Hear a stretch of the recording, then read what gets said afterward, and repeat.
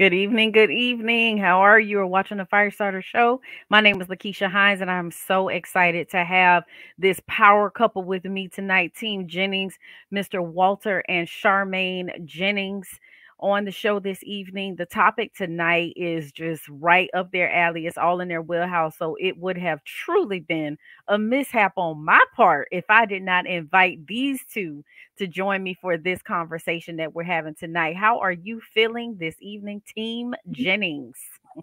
Hey, well, we are super excited to be on this show, this venue with the best hostess with the mostest, uh, our friend, sister, and so much more. Thank you for having us, Lakeisha. Well, Yes. thank you so much for saying yes. How are you feeling tonight, Brother Walter? I'm feeling excellent. Just really excited to be on the show. Thank you so much again for the invitation. And yeah, looking forward to having a conversation about the arts and relationships, man. Yes. It's a big deal. It's a big deal, right? But listen, here's the thing. How you going to show up looking better than the host? I feel like I told him, I said, I need to go and change my outfit. Y'all super fly this evening. Super, super fly. If Thank you you only, for showing up and dressing up and serving the people life. if you only knew behind the scenes, no glam squad over here, okay? We front of can the make up like scenes, this. front of the scenes, you look like you got 25 people in the back that helped y'all get put together. So I appreciate you showing up. But let's dive right into this topic tonight. It's one that is near and dear to my heart. I didn't realize how artsy I was when I was younger. It wasn't until I became an adult that I realized that, man, I really am an art head, right? And I think I struggled for many years trying to figure out what I actually wanted to do career wise because I was so passionate about so many different things. Dance was in my life from a very little girl. I want to say maybe 3 or 4 years old. I started dancing, and music was always a part of my life. And then I enjoyed drawing and painting. I actually went to school for graphic design. Like, art has always been a part of my life. So this is one of those topics that, again, is very near and dear to my heart. And so the way that we are bringing art into this conversation tonight is about art in relationships. And so all three of us work with couples. All three of us actually believe that God has called us to pour into relationships and to pour into people. And in these relationships, I don't know, you all confirm or correct for me because I just need to know. But for me, in my mind, relationships, there's an art to being able to to have a healthy, successful relationship. Do you agree, or do you see it from a different perspective? Oh, absolutely. I mean, I think of, art, is typically, more accredited to the right hemisphere of the brain, and I do believe relationships, there's an art, but there's a science to it as well. Hmm. Definitely need both components. And there's that, there's the steps, but then there's like, what? There's no one smooth path to success, right?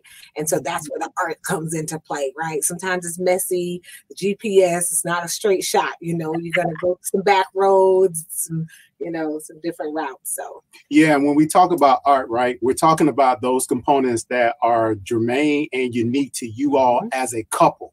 When we talk about the scientific part, there are some strategies, some tools that definitely will work from couple to couple. And then there are certain things that, because of the passions that you have, because of the makeup, the interests that you all have, that will naturally draw you together. So part of what we purpose to do as counselors and practitioners is to get down to what are those things that either drew you together, or what are those common core values that you all have that we can at least sync you up on and then build from there. A lot of times couples, they stray away from those things, and they inevitably lead to fracturing in relationships. Absolutely. yeah. 100%. I love that. And I go ahead. Were you trying to say something, Charmaine? Yeah, I was gonna say, and it was interesting that he said that couples stray away from that. Yes, and why do we stray away from it? Because we're guilty, right? Mhm. And sometimes it's because we start adulting. We Yes. start prioritizing the parent partnership, the business partnership of paying bills and acquiring things and possessions, and sometimes we forget that as adults we have to take care of of ourselves individually, but also collectively. We have to stay dating, playing, enjoying ourselves as adults. Yeah, I love what you both said, and I think I'll add on to that in the sense that many times when we do enter into relationship, we oftentimes, I think, lose ourselves. You know, a lot of times we lose our identities. And one of the things that you just pointed out, Charmaine, was about when we become parents. You know, when we have to take on additional responsibilities and we're in charge for now someone else's life. And let's just keep it real. I love children. They are blessings from God, but they're takers. Yep. They are takers, and they oftentimes don't give you anything back for your service and sacrifice. And so many times, you know, I know for me as a mom, I got wrapped up in taking care of my children and oftentimes neglected myself because I was pouring into my children so much. And you know, we have something else in common in that we all three of us we have children with disabilities, and that is a completely different layer because the needs of those children are far greater than the quote unquote typical or average child because you're dealing with so many different dynamics, and it's so easy again to neglect oneself and focus so much on the children. So getting back to the core of who we are as individuals, I think you all have done an excellent job of making sure that you stayed true to who you are as individuals, and art has always been a part of your lives. So before we get into our topics, I think it will be very valuable for those who watch live or those who catch the replay to understand how art has played such a significant role in your lives, let's say individually and collectively, because it's really connected. Mhm. I know that, but they don't know that. So, One of the things that I want to encourage anyone that's listening, right, is that although we both are artists, we did not meet via art. Yeah. And so, it's important to make that distinction. You know, you see these movies and it's romanticized that two people, that are both artists, they come together for it wasn't that. It wasn't until, again, we met on a more platonic kind of common ground that we realized that we both had a love for art. And to be perfectly honest, I didn't realize the passion and the propensity that I had for art and the role that it would play in my life until I was in college. So I wasn't in the band. I was in very granular activities that didn't involve a lot of art as far as on the surface. I didn't get into my primary art discipline, which is spoken word and poetry. I wrote when I was starting in the 8th grade, but I didn't share my work publicly until I was a senior in college. And so when we talk about, again, there are a lot of closet artists and a lot of closet poets, which is what I was. And it wasn't until my senior year in college when I actually started sharing my work where I realized something's here. And so, beginning to discover that, and as you mentioned, individually uncovering that, it actually became another pillar that really connected Charmaine and I, as far as with her being a poet as well, her beginning to then share some of her poetry with me and then with the world. And so we realized that it was another connection point for us to really build intimacy between us.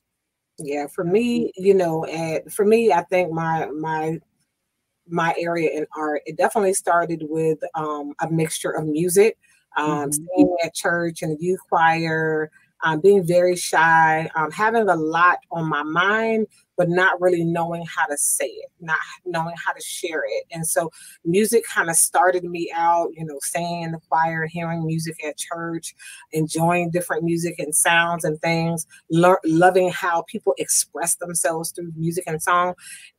But then for me, when my teenage years hit between 13 and 16, I started feeling the weight of the world, the weight of my emotions. And they became so heavy, I became depressed. Unknown to my parents, I started, writing in my journal and my poetry, and I didn't realize it was poetry, but it was, and it was very dark, and it was not good. it wasn't going in a great place. So for me, you know, I think my writing and my poetry, when I started getting all of those emotions out, the weight of the world, when you have a very empathetic children who have big hearts, you got to watch them and pay attention to them between the ages, especially of 11 and like 15. Those are some critical years because they hear everything and they're processing and gathering information, and it makes them sad, especially if they don't feel like they can control it. And so for me, I started to get it out, but it was very heavy. And thank goodness for my parents. They affirmed me, that they loved me, cared about me. And so I was able to now start writing that I could be a positive contribution in the world, because my writing was like, I was writing myself out of the conversation. And so art became a way to save my life, a way for me to really reconcile those emotions and to rechannel them into something that could blossom into something a lot better. Yeah. So I know that you had your own individual journeys, which you just shared, and thank you with poetry. And Charmaine, you did have a musical background, and you and I shared that together for many years. But talk to everybody, talk to the people about how you have used art in your own relationship. So I will, again, because I believe in just being very honest and forthright when it comes to relationships, when it comes to marriage. It has not been an easy road. A lot of people, again, they see us with our artistry now and then, oh, you guys are such a great team and you do so well together. We have poems and performances that we do. It was a long time coming. And I will readily admit that a lot of the block lied with me. And yes, it was, Lord. yeah, yes, a lot of the challenge lied yes, with me. Lord. Yes, because of the fact, though, again, I received good, wise counsel that, you know, it's important not to mix business and family. And, you know, because, again, you already have a dynamic where you're trying to navigate a relationship. You're trying to navigate marriage. And the more responsibility you add to that, the more weight it puts on the relationship. So it's now strain. You gotta, exactly. Now it's something else that you've got to manage. And because both of us were not only artists, but we were good artists. We were a part of the poetry and spoken word, the contemporary poetry and spoken word scene in Tampa, and helping build it up to what it is now. And not saying that bragging, but just being very honest from a historical standpoint, you know, those types of things, as far as the attention, you know, again, trying to maintain our individual artistry while also supporting one another collectively as well. There was a balance to it, you know, while also trying to balance a home. And so I was very reluctant to do projects with Charmaine, for us to do things together. And so it was a long time coming for me. And it wasn't until we got some years under our belt and I really began to understand that as a couple, God brought us together to nourish one another. And there was also a collective benefit by us working together. And so we've been able to launch a lot of different projects. We did a project called Mouth of the Mural, which was really exciting and highlighting a lot of the visual artists and murals around the city, and also incorporating other spoken word artists into that. We're all about community. And so for us, art is not our core value. Creativity is. And so, you know, we're really big proponents in helping couples to identify what are your core values, what is your relationship, your marriage, what is it going to be built upon. And so for us, creativity is a very big principle for us within our marriage and in our relationship. And art is one of the conduits through which it is expressed.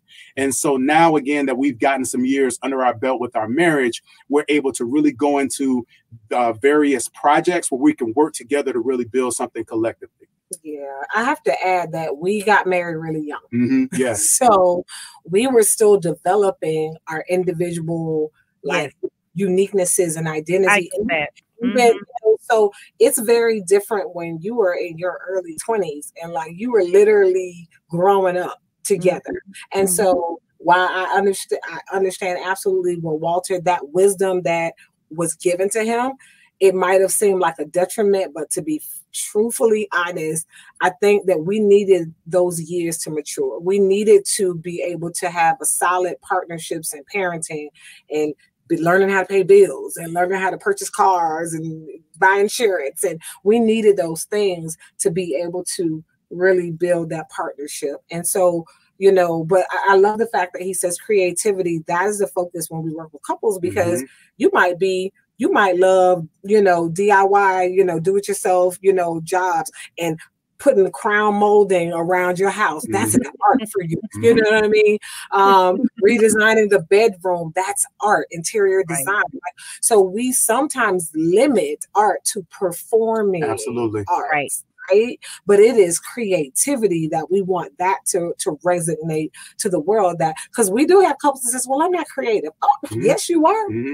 Yes, you are. Even if you are those 3 ingredients that were in the refrigerator and you made a gourmet meal out of it, you're an artist. Absolutely. Absolutely. You might be a financial genius. You will literally, make $1 out of 15 cents. That's art. That's creativity, right? And so with those things, that every couple has that power, and it can really not only heal you individually, but coming together.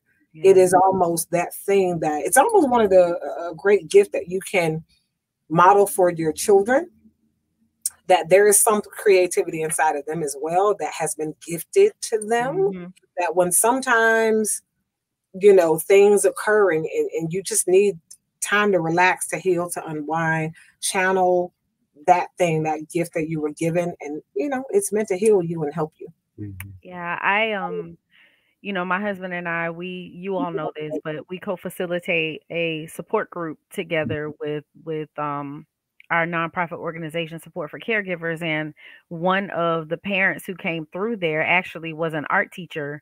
And when she had her son, who had a lot of healthcare issues, art kind of fell by the wayside because life took over, parenting took over, which is exactly what we were talking about at the top of the show. And we really were encouraging her to get back to her art. We said, listen, even if you're just sketching, even if you just get a book and you just do some light sketches, that art is in you. It's a part of you. It's who you are. It's what you do. It's like, it's all oozing out of your pores, how creative you are.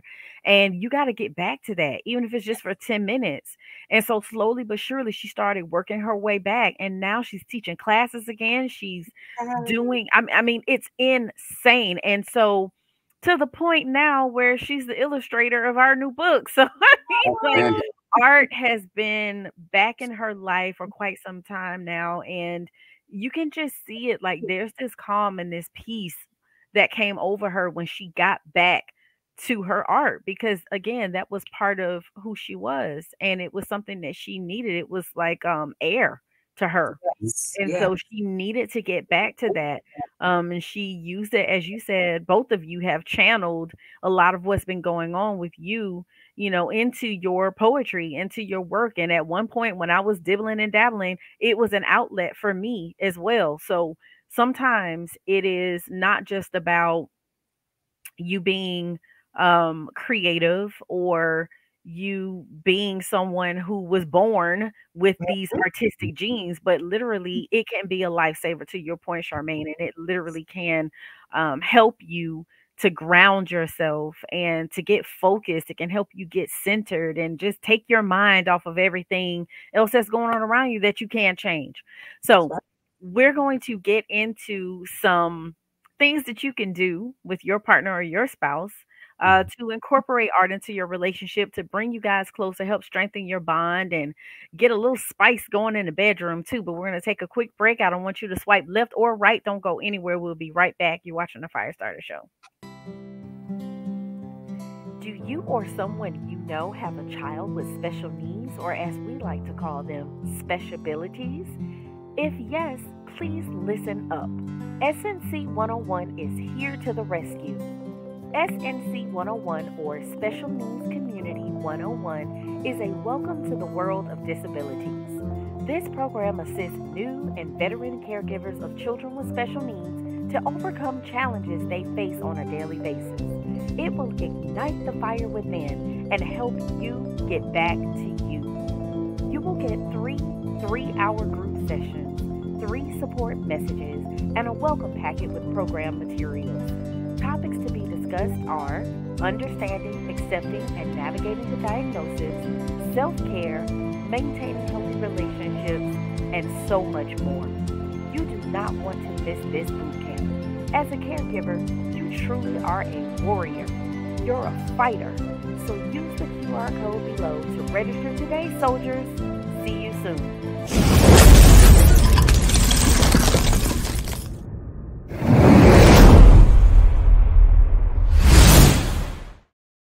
All right, welcome back. Welcome back to the Firestarter Show. Again, my name is Lakeisha Hines, and I'm joined here with Walter and Charmaine Jennings, who are powerhouses in the art, spoken word, in counseling. There's nothing these people cannot do. I am so happy that I am able to be connected with them and to bask in their glory.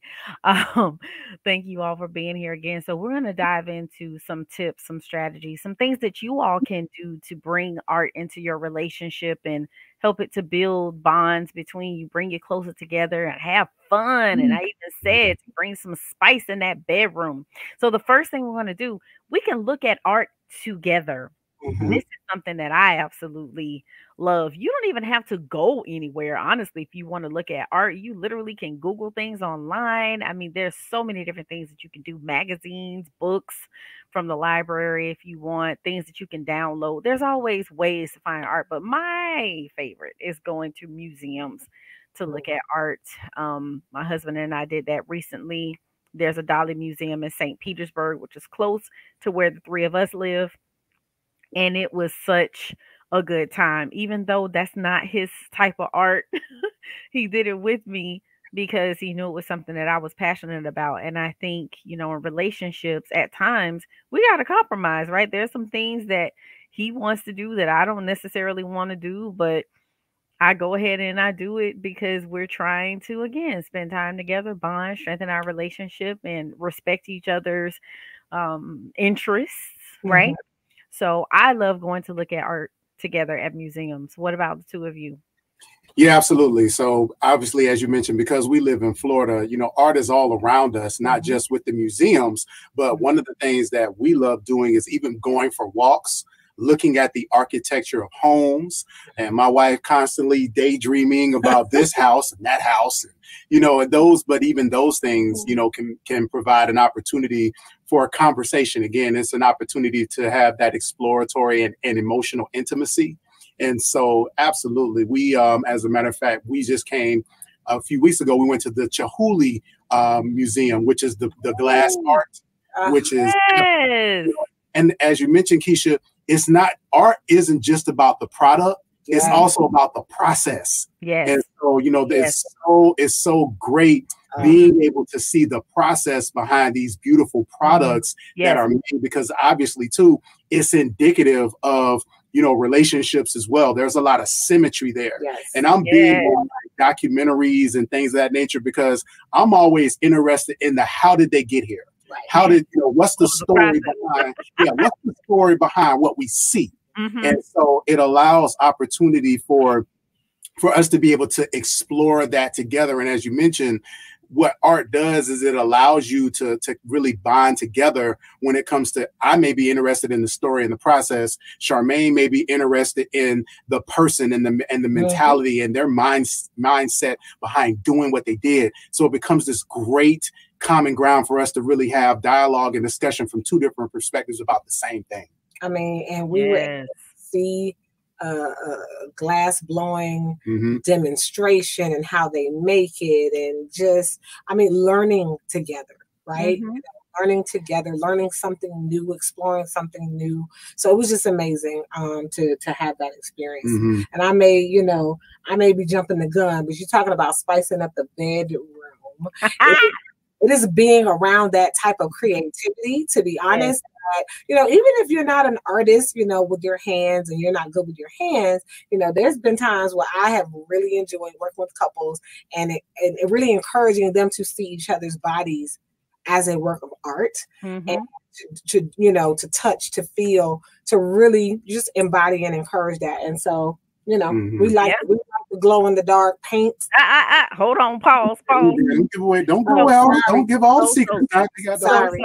Too soon. So I wanted to touch on the art around you because you all mentioned something that you did with your Mouth of the Mural series, Yeah. and you took an entire year and just went all around our community Hmm. and highlighted art that was there by various artists. There were poems created around that art, and then you got to get some history Yes. also of your own community, which again was to me phenomenal. Which is why I said art's just oozing out of your pores. Hmm. But admiring the art around you again, it's not about what other people have coined or deemed art, right? Because sometimes it literally is just the way the sun hits the trees when you get up in the Hmm. morning. That can be art. So we don't have to have like it doesn't have to fit in a box.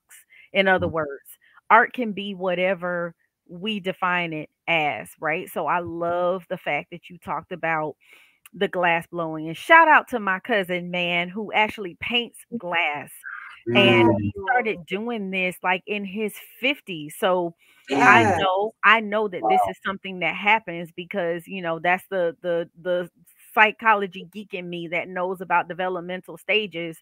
And when we move into that transition from like middle to late adulthood is when our creative juices really begin to flow. And that's when most people start picking up an instrument or they start painting or all their creativity comes out. And he started painting glass. And I mean, the work is beautiful. So shout out to my cousin Willie White, my cousin man, paint glass maker. He's done a phenomenal job with that. So you were tapping into one of our next points, my sister, and it was about painting together. So now we're gonna dig real deep on this one because Yes. painting together can mean so many different things. It does. Typically, when you think about painting together, you think about sip and paint. Everybody's doing sip and paint now, and that's cute for Yeah. a wonderful date night. It's fun, but if you're one who doesn't draw, it could be very stressful for you, which is why they have the alcohol for those who partake. Hey, you But it, sipping way more than you paying. Okay. exactly. But it can be a fun date night, right? To do a Yeah. sip and paint, to paint together, and I've done that, and I think it's cool. Like I do enjoy that, but I like to paint. For someone who doesn't, this may not be their jam.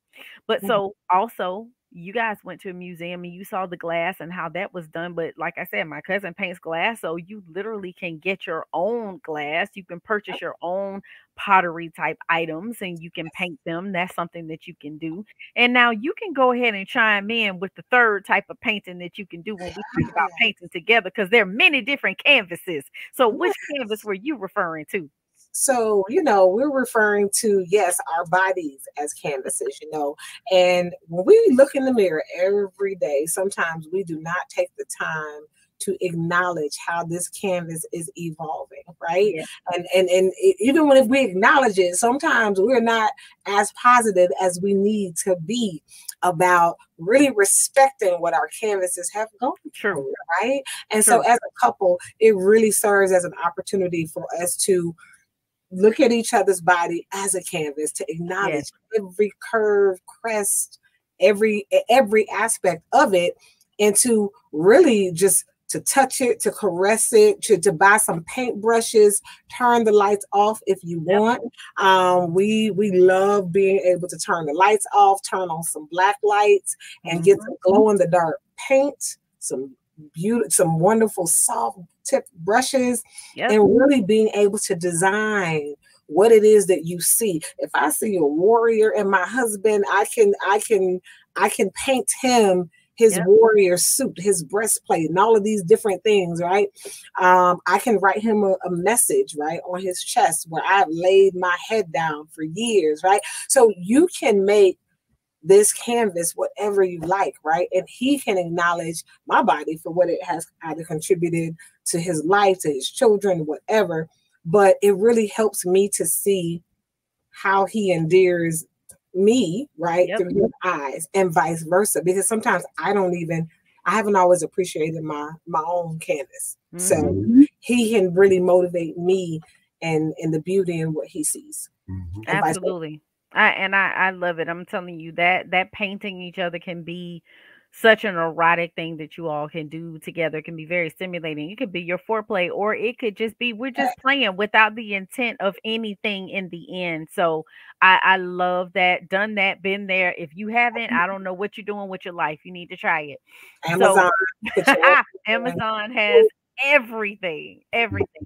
One of the things that you pointed out, Walter, was about watching documentaries, and I enjoy that too. I love watching documentaries about the different phases of arts and time periods, like the Renaissance period, and how art was changing Mm-hmm. um, from modern art to the different styles of art. And I think um, I'm really into that. So that may not be for everybody, but to learn about the different genres, I think you're learning together, and it helps you in your own creative exploration when you understand the different types of art. So I love doing that together. I don't Yeah, know. you Go go ahead. ahead. No, Yeah, I no, was no. gonna Go ahead. say, and you mentioned Dolly earlier. And Yeah. so Dolly is one of those artists, right? Well, when you look at his work, it is so vivid and it's so relevant. You forget that it's some of it is 60, 70 years old. Because Surrealism. so you can only imagine the criticism and the critique that he probably undertook during those times. My mother's one of those people that thought Dolly was demon possessed. Oh Like yeah. Oh yeah. off the church folk. yeah, Hands down. work, right? Hands down. He's considered a realist, so it's very spiritual in a way, but Yes. and so it can be a bit disturbing, but it does challenge your perspective. And so yeah, I think it's really important, again, as you study that, because when history and times change, it usually is uncomfortable. Change, especially when you're talking Yes. about the shifting of art forms and what's acceptable and what's not acceptable. A lot of things are not accepted when they're first introduced. And so when Facts. you look at somebody like Dolly having a museum now, years ago, I'm pretty sure the individuals, when he first started introducing his work, would not deem him as an individual that was worthy of even having his work reflected in that way. No, Dolly was coined as a weirdo. Like he was weird. Nobody wanted to hang out with him. Nobody wanted to talk to him. Keep your kids away from Dolly. Don't let your kids play with Dolly. He's weird. Yeah, Mhm, and as believers, a lot of his work is dark and it does look demonic. It does mhm, look like, again, but he painted what he dreamt about. mhm, And many times our dreams, they can be very dark, right? But I mhm, love the fact that he was unapologetic mhm, in what it is that he put out there. And surrealism was a movement and the people were not ready.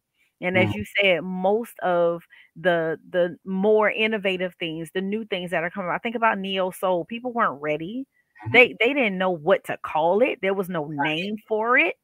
So every time, I will say most times when something is new, to your point, it is often not welcomed mhm, because it's different and we don't like things to be different because it makes us uncomfortable, and especially if we can't define it. But everything doesn't need to be defined. And to me, the things that have made the most impact and that have actually touched me the deepest didn't have a label at first, right? It was something that kind of grew and evolved into something else. So I love Dolly. I love Frida Kahlo. She was another one that was very weird according to the people, and it was a lot of dark things because she dealt with death.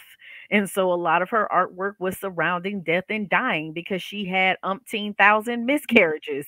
So mhm, she would paint about all of her babies that she lost, and it evoked sadness, and people don't want to sit in pain. We want to hop around it, jump over it. We just want, oh no, I don't want to deal with that. I don't want to look at that. But when you look at her art, it forces you to have to go into those dark spaces. And to me, that is what makes it art. mhm, So, this next point was about sculptures or pottery, and it's right in alignment because Dolly did some sculptures himself. Frida Kahlo did some sculptures also. So there are a lot of artists who have done that. You can actually do that, right? We can take a pottery class together and we can make different types of art together. So that's something else that you can do. And I think the last thing that we didn't talk about, we talked about music, but we didn't talk about making music together. mhm, So we actually can do that. And it doesn't have to be as formal as going into a studio, you making a beat and I'm dropping lyrics. I mean, that's one way to do it, but honestly, my husband here around the house just being silly because he used to play drums. He might come up with a beat and I'll come up with something and we're just joking, playing around the house. So we make music together all the time. But really, what it comes down to is you finding things that you can do together Yes. where you enjoy each other. It's fun. You're interested. You're learning something. It brings you closer together and creating new memories and new experiences together. And art can definitely be a catalyst to help strengthen your relationship and again increase your bond together. So I just want to say thank you all so much again for joining. I thoroughly enjoyed this conversation with the two of you. And please share with the people what you have upcoming and how they can get in contact with you. Sure, absolutely. You can always reach out to us at chosenlifespecialist.org. As far as our next event that we actually have coming up, we will be participating in an event called Poetic Joy, which is a part of the Healing While Black conference that will be taking place over in St. Petersburg, Florida. I believe that's July the 5th through July the 9th. And so Poetic Joy is going to take place on Thursday, July the 6th from 7 until 10 p.m. at the studio at 620 in St. Petersburg. So for more information, you can visit healingwhileblack.com. All right. Any closing thoughts for the people? No, just, if you want to continue to keep that creative edge in your relationship, remove right and wrongs. There is no wrong in art, being creative, and just make sure you keep those lines of vulnerability open and creating that space where each of you both can be just free to flow, free to be, and just accept one another as you're navigating new experiences with each other. And so, yeah, visit us at chosenlifespecialist.com. All right. Well, as always, if you are in need of a fire starter, all you have to do is schedule a heat call. I am here for you. Call or text 727-213-8247. And make sure that you are tuning in every Thursday night, 7 p.m., where we're talking about sex, parenting, arts, relationships, and kingdom business. All right, you guys, have a wonderful night. Thank you for joining, and we will see you next week.